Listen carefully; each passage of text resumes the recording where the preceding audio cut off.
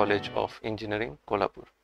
So today we are going to look into the methods of designing flexible pavement, CBR and IRC methods. For Indian conditions, we usually prefer to use the IRC method, which is actually based on the CBR method. So CBR method actually provided the framework for designing the IRC method in order to design the flexible pavement. So these are the two topics that will be covered as the part of module 3. First is the CBR method of designing flexible pavement and design of flexible pavement based on IRC code 37 2012. So this method was developed by the California division of highway in 1928. Okay, the CBR tests were conducted on the pavement layers such as subgrade, subbase and base. The empirical design charts were developed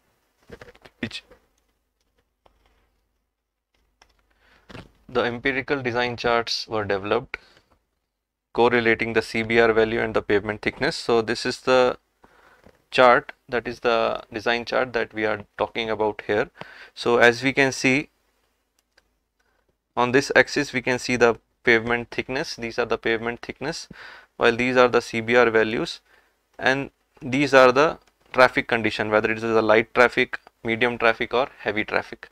Okay, so these empirical design charts were developed providing a relationship between the CBR value and the pavement thickness, and this was based on satisfactory results or failures.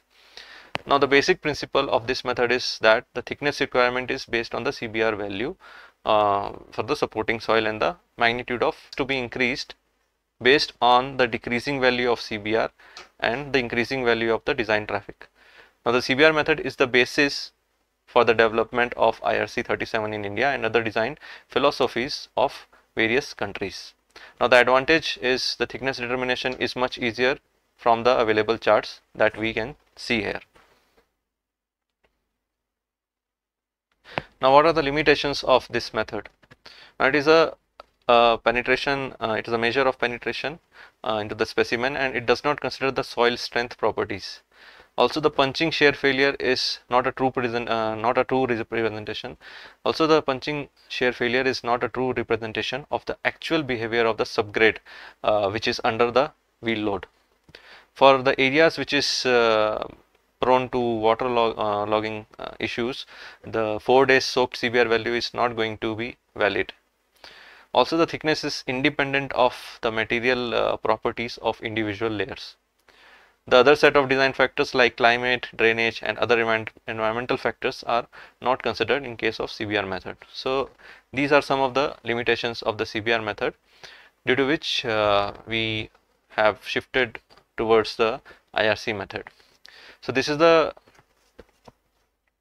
CBR design chart as recommended by IRC. So here also we can see the depth of construction. Okay, and this is the CBR value, and these are the traffic classifications, that is the number of vehicles per day exceeding 30 kilonewton. Okay, weight. Okay, so that is what we have to consider. Then so the most anticipated traffic conditions are considered.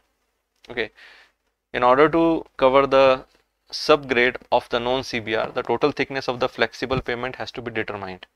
Okay, now if there is a material which is superior to the present soil subgrade and can be used as a subbase material, then the thickness of the construction over this material has to be determined from the design chart based on the CBR value of the subbase.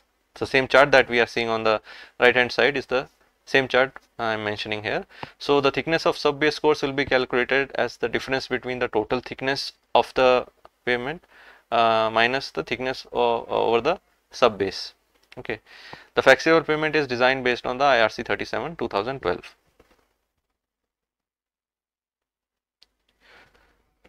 So these are the steps which are involved in determining the thickness of the flexible pavement.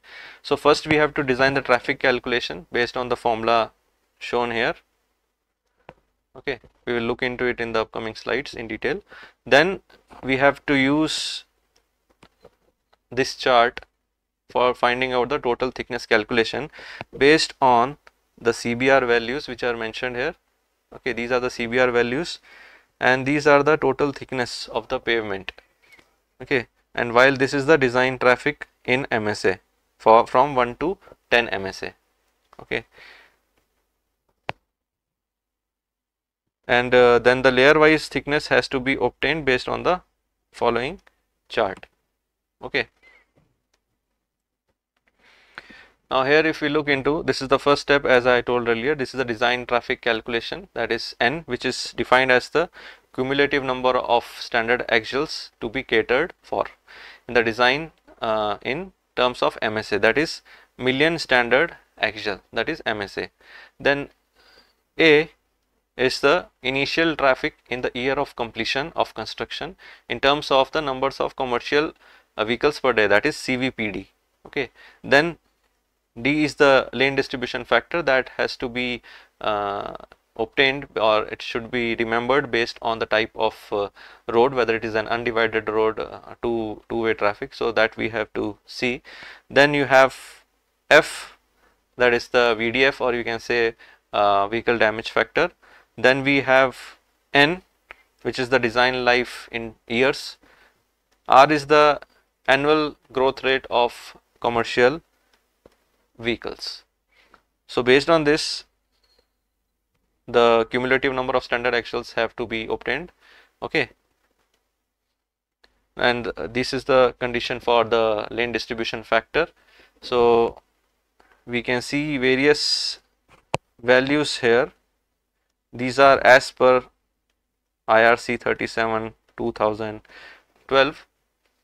Okay, so based on the road condition, for example, if you are provided with an undivided road with the 2-lane carriageway, okay, that is this one. Okay, in this case the D will be considered as 0.75 in that formula for the calculation of N that we have seen in the previous slide. In a similar way, if the road is divided carriageway with 4 lanes each, then D will be considered as 0.45.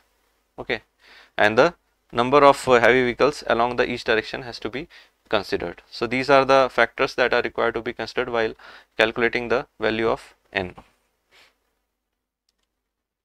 Here we have a solved example on the flexible pavement. So here you can see this is the given data. So the CBR value is given as 5%, then initial traffic at completion, that is 300 CVPD is provided. This we have considered for both direction. Okay, so this is for the both direction.